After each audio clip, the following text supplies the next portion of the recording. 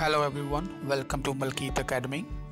So in the previous video we have successfully completed our meeting policies, and we have created edu no private meetings too in the meeting policies section in Teams Admin Center.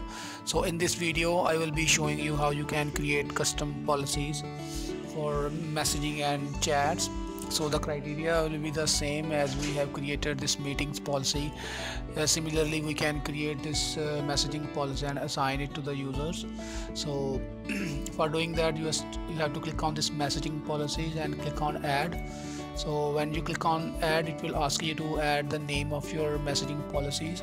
So here for the example, I am writing edu no private chat. So no private chats for the users. So you can also add a description what you are going to do here.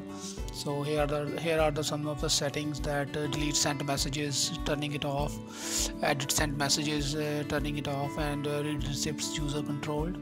Chat I'm turning it off so that students cannot do chatting with each other.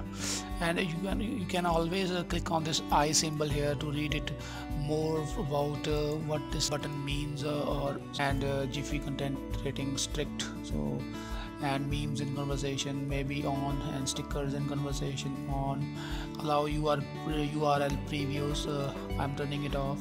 Translate messages, it's already off. Allow immerse reader for viewing messages, turning it off. Send urgent messages in priority notification, again turning it off.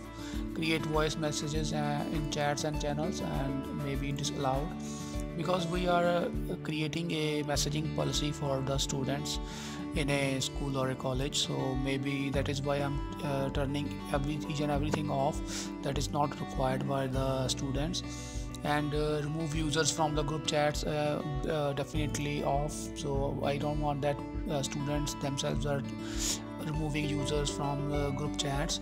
So after doing all the settings, and just click on the save button. So we have successfully created this edu no private chats with capital letters in it. So now next thing is to assign this messaging policies to the users. So again, if you haven't watched my previous video, I explained in detail that how you can select all the users one by one, or select all of them. But remember again, you can only select 20 students, 20 users at a time, not more than 20 students. So here I'm selecting 2 students, and I'm assigning my newly created policies to these users. So click on edit settings, and when I clicked on edit setting, it will show me all the policies that are currently assigned to these 2 users.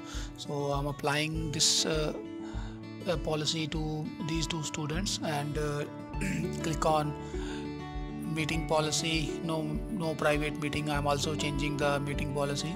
So messaging policy, we have just created this edu no private chat. So and click on apply. So it is applied to these 2 users only, not the other ones.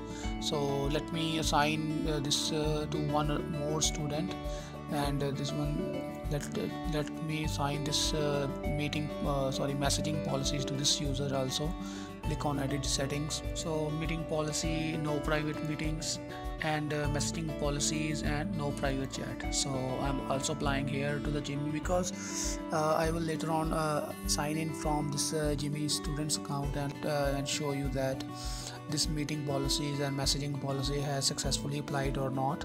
So just for the verification, just click on apply. So this policy is assigned to this Jimmy student. As on the screen, you can see that I signed into this particular user whom we have assigned this messaging policies to. And in the previous video, we have assigned the meeting teams policies that no user can be able to create their own private teams. And we have also made the policies regarding that no user can create their own private meetings. So we have done in the previous video. So in this video we have covered how to disable the private chat function in the Microsoft Teams. So as on the screen you can see that there is no private chat icon in the navigation pane here. because we have disabled it, and we have applied a custom policy that no private chat for this particular user. So now this user is not able to do any private chats, and this user cannot schedule private meetings, and even this user cannot create private teams by itself. So this is all about this video. Hope that you find this video interesting, and see you in the next video, and thanks a lot for watching this video.